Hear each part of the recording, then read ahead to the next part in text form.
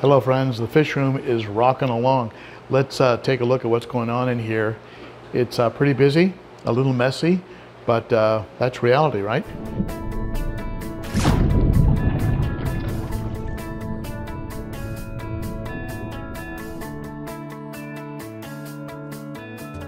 All right, let's start, let's work our way over to the pleco tank. And my little plecos are doing great. Let's see if you can see them down here. There's one right there resting. Open up a little more light so you can see them a little better. That should help. There's probably about 20 in there, as well as a couple real big ones that you don't see too often. There's a little albino back there. I've moved a couple of them out and put them into the 55-gallon. I'm doing a recording and a review of this power generator. Just a beast of a unit, and so watch for that. I've just got to send a copy of the video to the manufacturer and get them to sign off on it, and then we can go ahead and talk about it.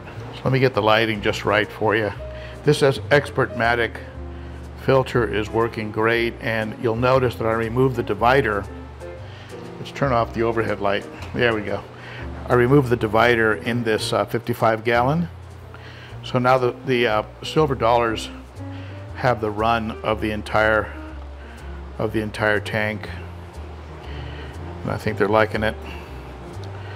There's 4 of them in there, and there's some coolie loaches as well. There's one of those plecos back there. There he is, behind the heater. The heater is on a controller, and so what happens is when the tank hits the desired temperature, the heaters it'll stop the power. So see, I have them set at 78. So when they hit 78, the power to the heaters goes off. There's 2 100-watt aquarium co-op heaters in here, and one Expert-Matic internal filter that's being used with 2 compartments instead of all 3. When I was using all 3, that bottom one would sometimes get too close to the bottom and start to suck up some gravel and then clog up. But it's doing a decent job. You can see tank looks good. Here's the 55-gallon planted tank, and it is doing well. I've got some new growth coming up in the middle there. Let me again adjust the light. There we go. So you get some growth there in the middle, some new growth, and that's always a good sign. Nubias look okay. One of them, one leaf looks a little munched, but the rest look good. The fish are doing great. Look at that awesome snail back there. Can you see him? That's a pagoda snail.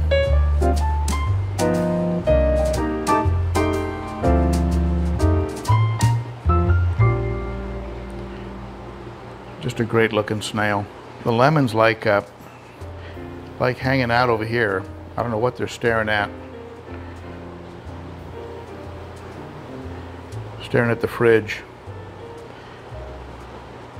The Buenos Aires tetras are all over the place, just like the Serpas.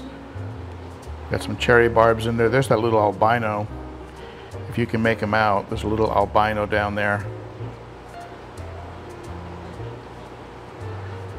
Let me do a light adjustment.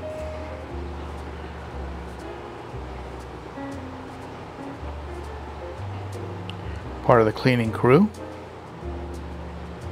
See, this Anubias is doing well also. They're just shoved into that piece of driftwood.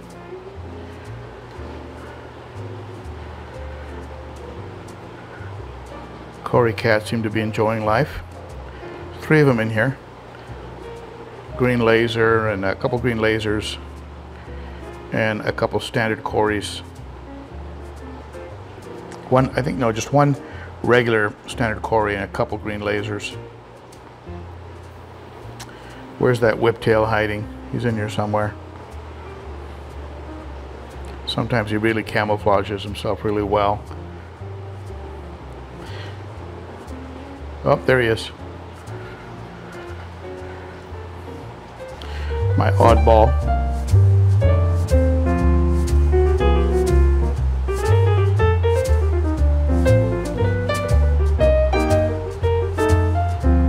This cherry barb, look at that. That cherry barb is really cherry.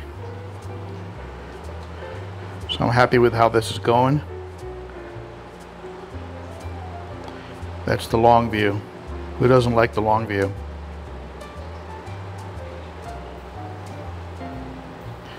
Let's move over here to the 90. They're all on this side already thinking I'm going to feed them. They've already been fed, but of course that doesn't matter, right? Red shoulder severum. I didn't realize how much bigger these silver dollars had gotten until I got those 4 small ones were like the size of what these were originally. So these silver dollars have gotten much larger, probably double in size since I picked them up. So I'm gonna have to wait for those 4 in that other tank to put on some good size before I can add them. There's a red spotted severum. I love severums. Beautiful fish. It's electric blue Ochart, looking good. And of course those beautiful geos. Oh, there's the green terror. Let's go around the front. Get a good look at that green terror.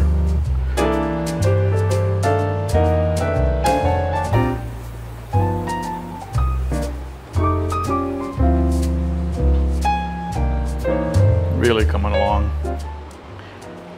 There's the geo. Someone asked me what these geos were. They were sold to me as Surimanensis striped earth eaters, but I'm not really sure that's what they are. This one's an AC Heculi, and I think at some point I'm going to get some albino AC Heculis from the Cichlid Shack. Those are really crazy looking fish, especially when they get the trailers that come off the fins, the tail and the dorsal. But those geos are just really rock stars.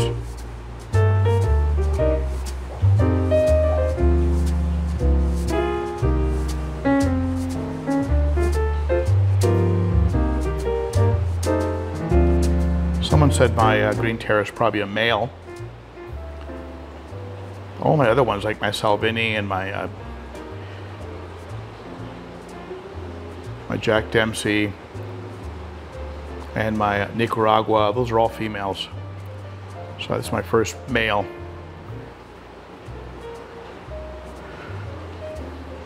Let's go around here.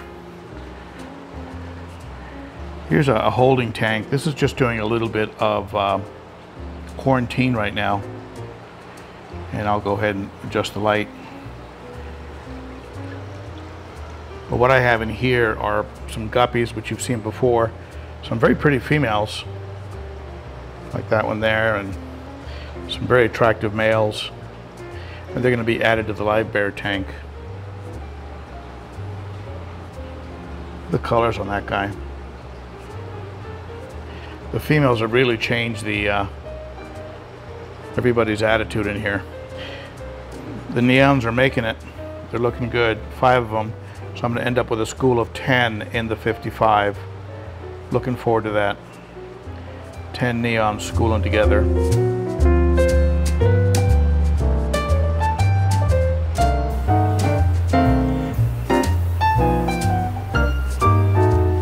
I've also noticed in the 55-gallon planted tank how a lot of the rasboras, how the 5 rasboras are schooling. Really, really cool how they're doing that. All right, here's the 20 tall planted tank full of little fry and a lot of water sprite. There's a little cory right there. Picus cory, really pretty, has little spots. And there's another, I think, just a standard cory back there in the corner. Looking really good. I was going to add them to the Cories in the 55, but I think I'll just add some more Cories to this, because I know they like to be in groups of 5 or so, 5 or more. Some little babies in the back, and you see the little fry back there? There were about 10 fry in here. There's one over by the rock.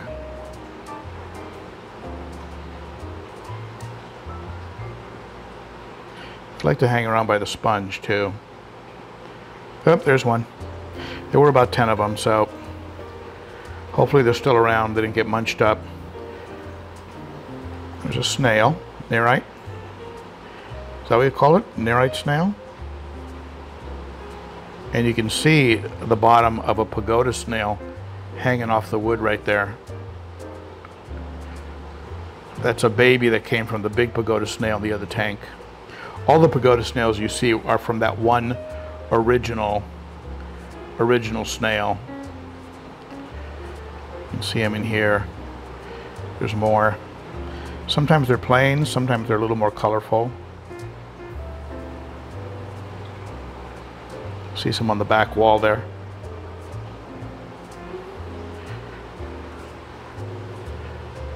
Love the colors of these Mickey Mouse platies. The male is just relentless. I also have these turquoise colored platies, very pretty. And then I'll be adding the lyre-tail mollies. I've got a harem here, three females and 1 male.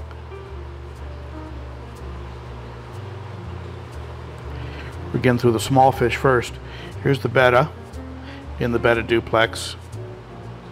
Give you a little more light.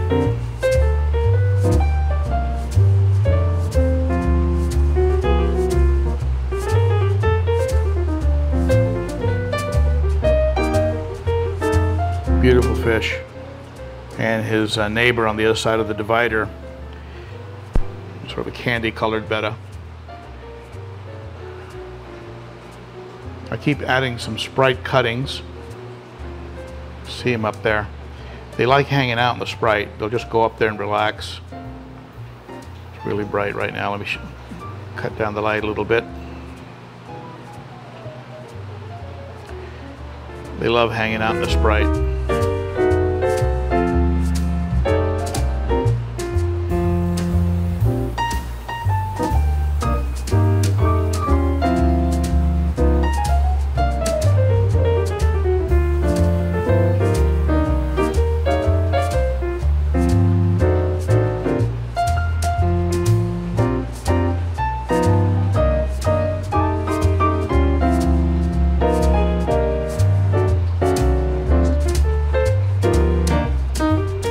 Beautiful colors. I'm feeding them once a day. They get a whole combination of foods. You can see here I'm feeding them a little bit of this North Fin, Betta Bites. They're also getting a little bit of the Sarah, some of the Sarah color food, Betta Gran. I'm sure you can make that out. It's a Betta specific food from the Sarah company I respect. And bug bites, fluval bug bites, specific for betta. So they get a nice varied diet.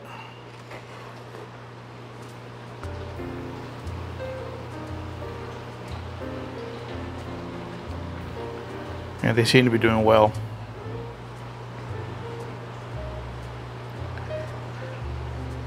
Here's the 300.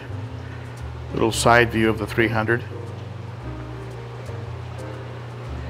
Got some Christmas lights here that I have on there from the live stream, just to give a little bit of a colorful background. This tank is, as you know, 7 feet across, and just full of very large African cichlids that I picked up from the Cichlid shack. In today's live stream, we gave away a Fusco today. That's one of these guys right here. That's a Fusco.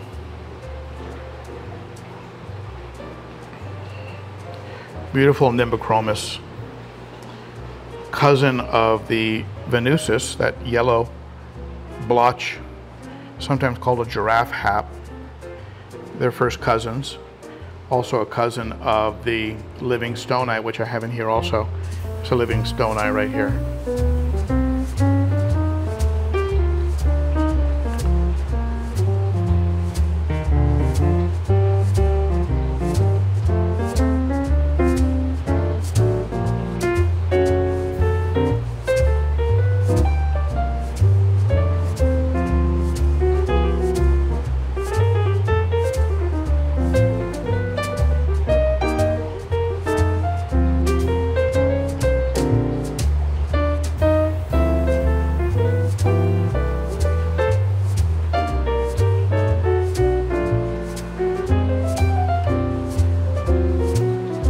Put out a short video the other day on odd faces, and I had the hawk,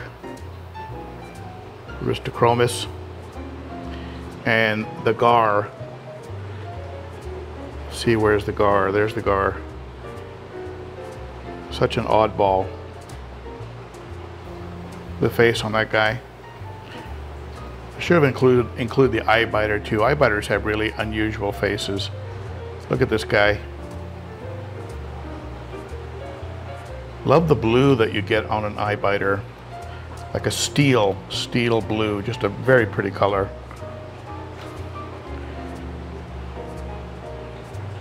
Buccochromis.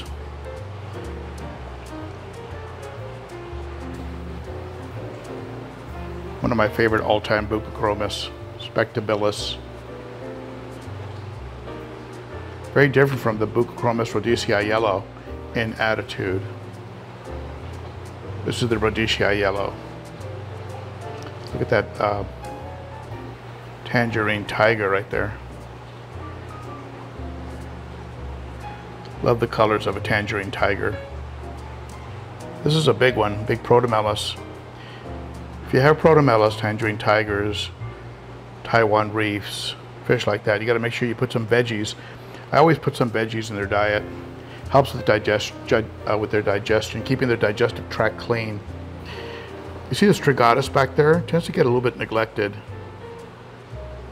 But this is a strigatus. Look at the egg spots on the anal fin. Very, very pretty. See if I can get them to come over here a little bit. Come on.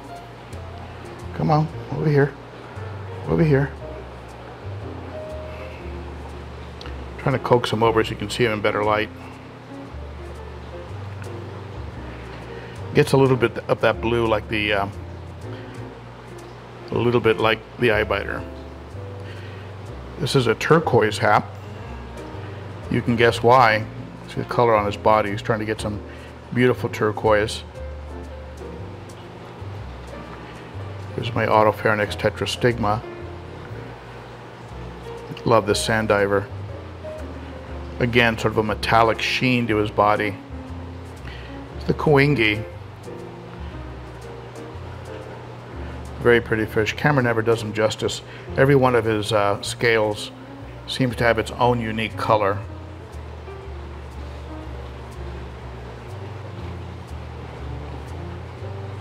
What a face, huh?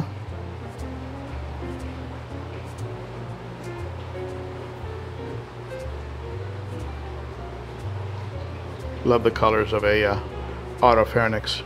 Similar to an Insignis. Or not Insignis, but a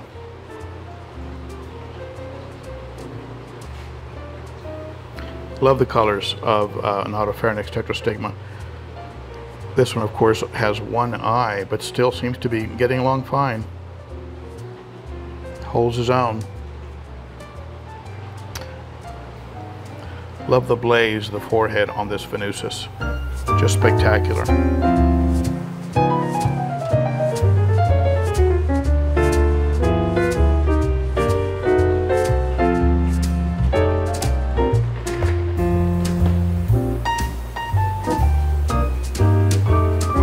All right, let's finish up here with the 210 gallon. We'll finish up here with the 210 gallon, starting off with this beautiful Vieja. I love the pink that you're seeing in the body. Some black splotches pushing over 10 inches. Just a beautiful fish. Doesn't seem to really get into it with anybody, but nobody gets into it with him either. Are you familiar with viejas? What do you think? Do you think this one's a male or a female?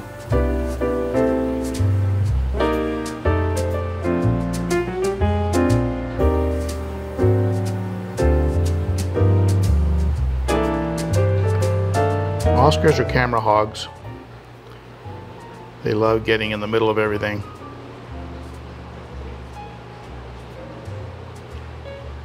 Look at this Salvini. We've established that she's a female because of that red belly. Look at the little blue spots on the top of the body. I think someone called them spangles. I might be getting that wrong, but sometimes people ask me if that's a saltwater fish. At any rate, the Oscars are doing great. Red tiger and red tiger albino. This is a chocolate cichlid, very docile cichlid. Eventually might get moved over to the 90 depending how he does. This is another chocolate cichlid. I just noticed a little bit of damage on the tail, so somebody's harassing the chocolates. Maybe they're harassing each other.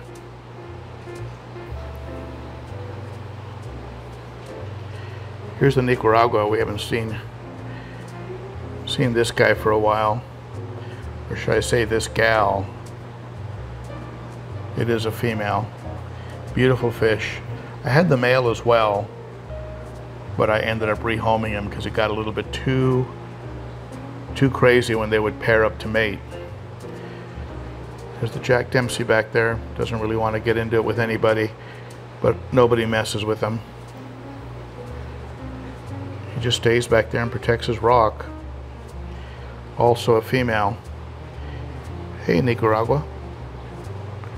Camera hog. I'm trying to get a picture of the Jack Dempsey. Move over, buddy. There we go. Very similar markings to the green tear. Hopefully they'll get along when I have them both in the same tank, because the green tear is almost due and ready to come over. What a face.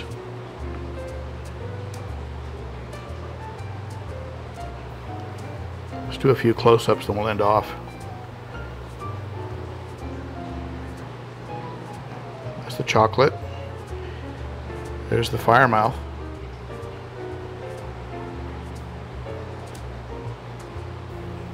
Beautiful firemouth. Always trying to get into it with the Nicaragua. Oh, there they go. Right on cue.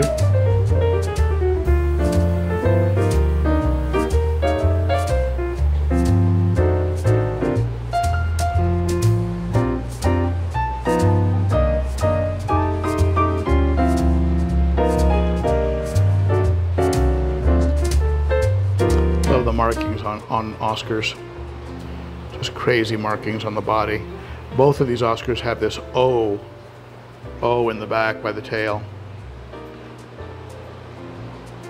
Really cool. You guys gonna battle again?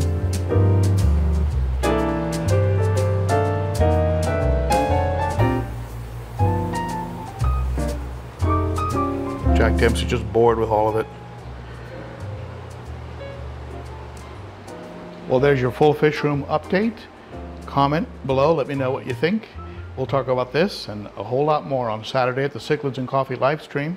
And let me know what you think about the tanks, any fish you think I'm missing, anything you think I should be doing with the tanks that I'm not.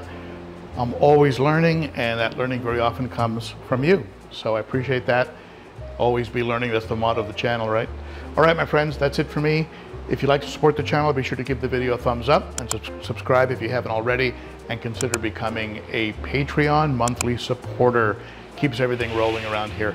Thank you, my friends. Big shout out to the Cichlid Shack, the Aquarium Co-op, and the Super Cichlids, who recently came through with an awesome order of food. Thank you, my friends. Bye-bye.